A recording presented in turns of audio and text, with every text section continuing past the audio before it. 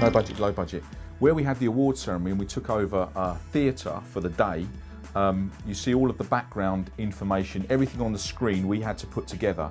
We had to get permissions to use the software we were using to show on the big screen, and every single one of the pictures and paintings of the award ceremony you see is where we've gone into the theatre, taken out what was originally in there and stuck our own stuff in it.